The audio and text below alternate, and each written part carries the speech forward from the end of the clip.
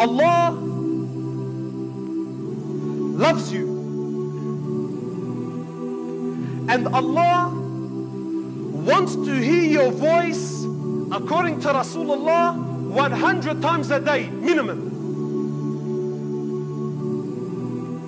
Rasulullah sallallahu alayhi wasallam, he's advising the ummah to make tawbah towards Allah. And this is a quality that is dead. Or if it's not dead, it's very little. And really, if you look at your life, ask yourself, just how much do I repent towards Allah subhanahu wa ta'ala? Rasulullah sallallahu alayhi wa sallam, he says in the authentic hadith, he says Allah subhanahu wa ta'ala stretches his hand during the day so that the sinners of the night can repent. And then Allah the Almighty stretches his hand during the night so that the sinners of the day can repent. And Allah will continue to stretch his hand during the day and the night till the sun rises from the west, meaning the day of judgment. Allah subhanahu wa ta'ala, my brothers, the King, the Master, the Creator, you know, it's an amazing thing. Allah subhanahu wa ta'ala doesn't need anyone. Allah doesn't need anyone. Don't ever think, brother, in your life that your charity or your salah or your little tasbih or your little... This does not increase Allah's greatness. This does not make Allah better in any way, shape or form. In fact, Allah subhanahu wa ta'ala says in the Hadith al-Qudsi, He says, Ya ibadi. Allah is calling out.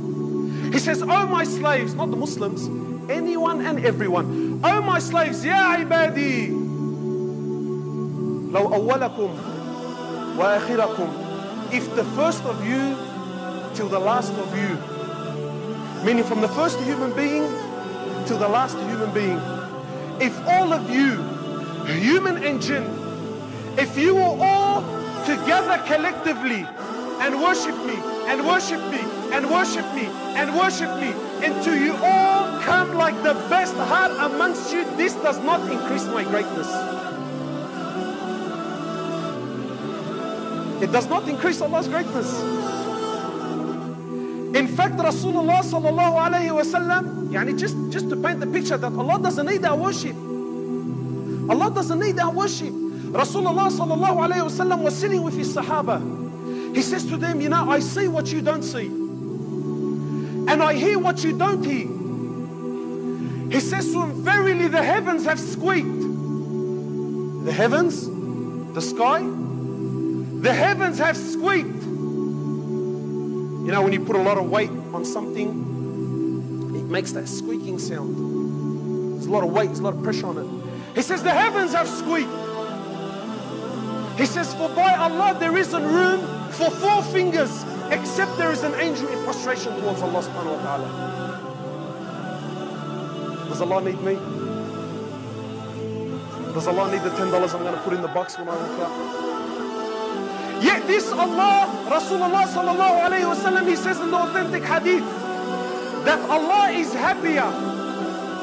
Allah is so happy when you, my brother, when you, my sister, when you make tawbah towards Allah. Rasulullah sallallahu alayhi wa sallam, he says in the authentic hadith, imagine, look at the example he gives sallallahu alayhi wa sallam. He says, imagine there's someone in the desert and he's riding on his camel and he has all of his provisions on the camel. And then the man takes some rest. And then all of a sudden he loses his camel. What hardship would this man be going through? Everything, my food, my water, my transportation is on the camel. And I lose the camel. He says, sallallahu alayhi wa sallam, in the authentic hadith, that imagine this man was to take some rest. Then all of a sudden he was to see his camel again. How happy would you become? How happy would you be? He says, Allah is happier than this man when you make tawbah to him.